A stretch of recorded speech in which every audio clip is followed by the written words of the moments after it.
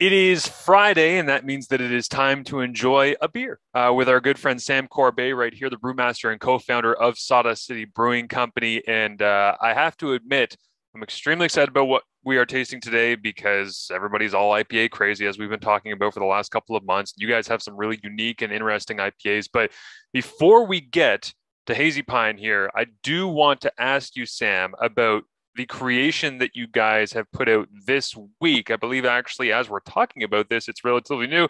And You told me about it back when I had first contacted you about, hey, we're doing some stuff with podcasting and Canadian football, and would you like to be a part? And you said, well, we got this thing that's like kind of in the works. That's going to end up being Lone Wine, playing off of the, of course, wordplay of Lone Pine and Hazy Pine that we're having today. But what has the reception been?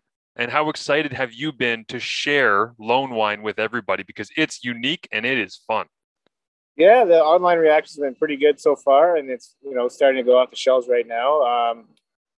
It's our 2000th brew. Lone Pine has been our flagship, for a number of years now, basically as long as we've been here in Gravenhurst. And we wanted to celebrate our 2000th brew with something special, so we just sort of turned up the recipe to 11 and went back and did an old school American barley wine. For me, it's like what I remember driving over to Buffalo. We go over to Premier Gourmet and pick up these American beers that at the time seemed so crazy and out there. These big barley wines were all the rage in the, 15 years ago, 16 years ago.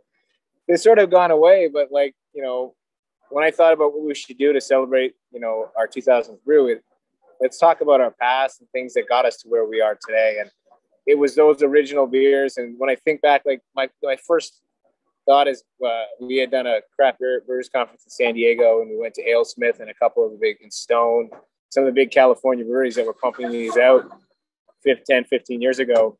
And that's where I wanted to, that trip was so inspiring to me.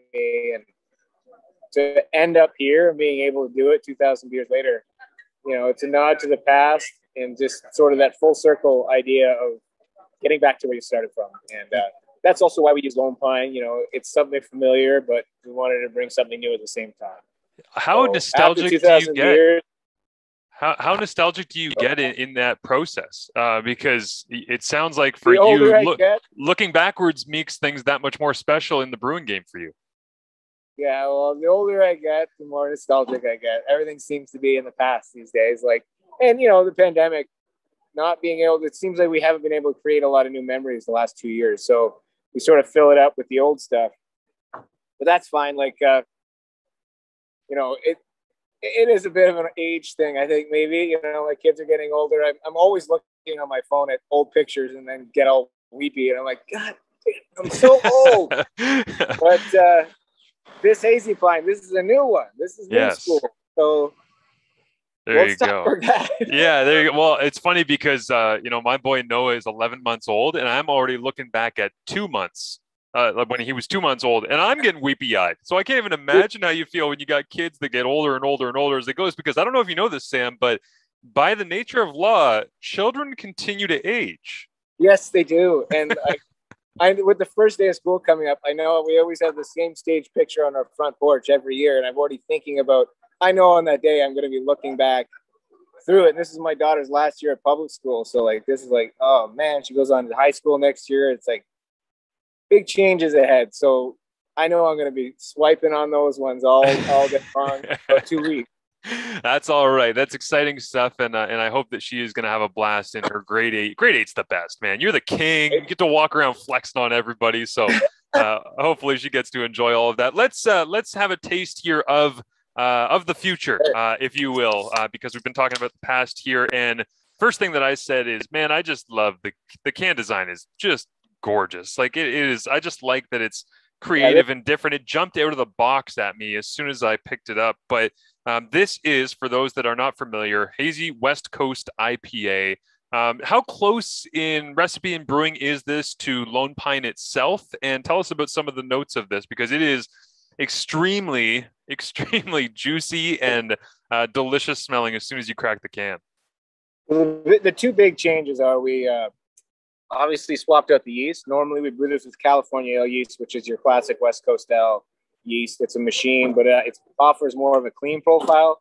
We swapped it out for our Hazy yeast, which is our London 3, which is a proprietary yeast up here, made by the Escarpment Yeast Labs in Guelph, Ontario, which produces more of a hazy beer and really focuses on the fruit and that leaves a little bit more body in the beer. And then we also added some oats to heft up that body as well. Like West Coasts are drier and crisper, and hazies are a little bit bigger, more full bodied. So those are the two big changes, but the rest of it's the same hops as Loner, same ABV, just putting a new spin on an old classic.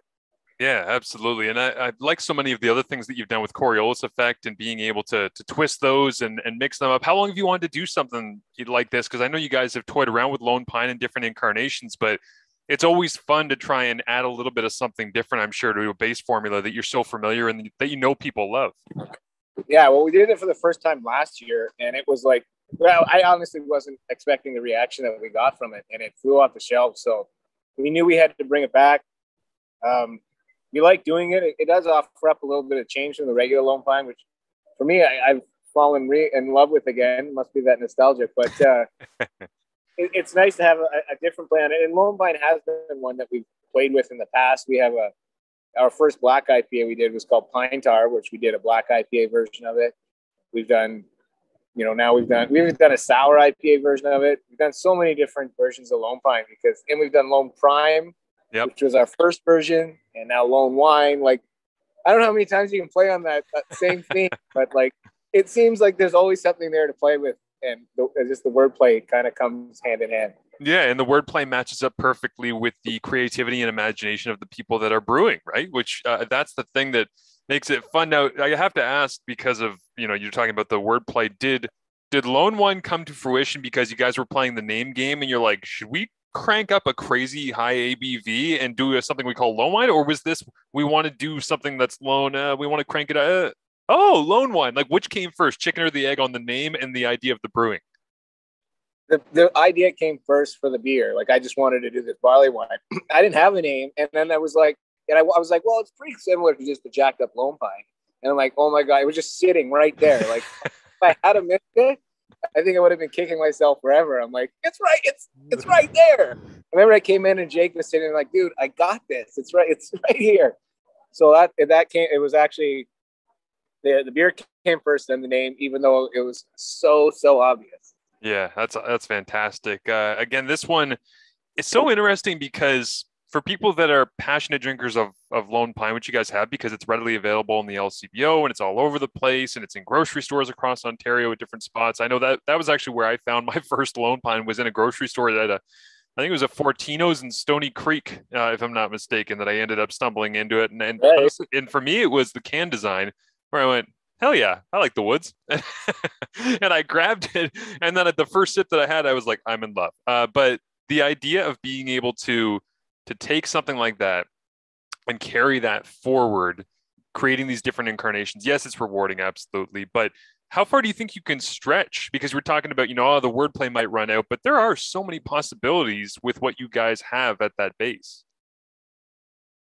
Oh, I mean, I've done many thoughts in my head and loops and spits of what we could do, but I mean, part of it, I will eventually want to get away from it, but like, I still find it fun to do and the plays on words, but we'll see how far it goes. I mean, right now, like I said, Lone Pine's seeing a bit of a resurgence. I think with the advent of so many hazies, people are somewhat, no pun intended, pining for the old school West Coast IPAs, and with fewer of them on the shelf, they seem to be turning to Lone Pine a little bit more than they were when there was a whole bunch there. So we don't have any plans on changing Lone Pine anytime soon, other than the can that changed last year, just the art.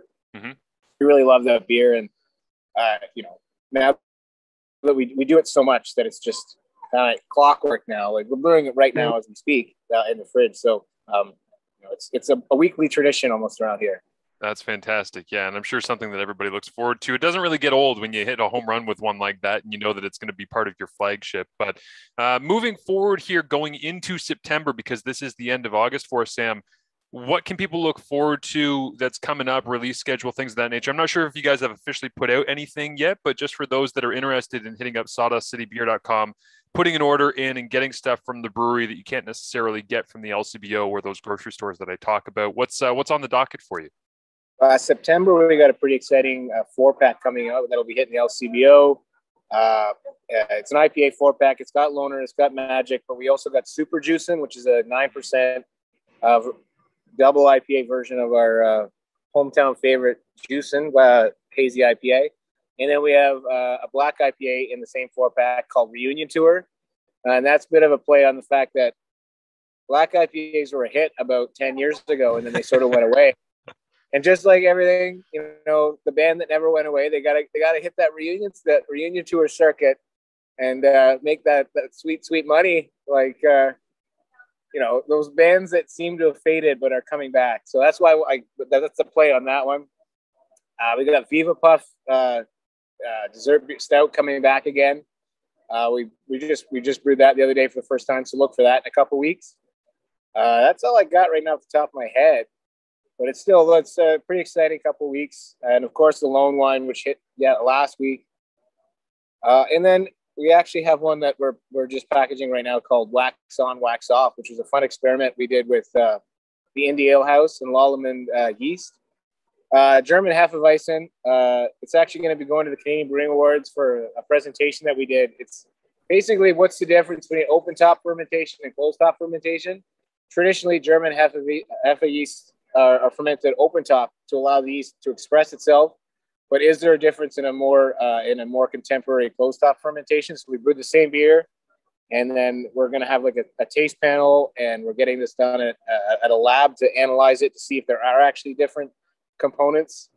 So it's pretty exciting, really sciencey, nerdy stuff, really brewer deep stuff. But it was fun to be able to finally get out and do a collab with a bunch of people we hadn't seen in a long time, and really excited about the Canadian Brewing Awards in September and getting into Quebec and seeing a lot of my brewing friends that I haven't seen in, it seems like a year and a half.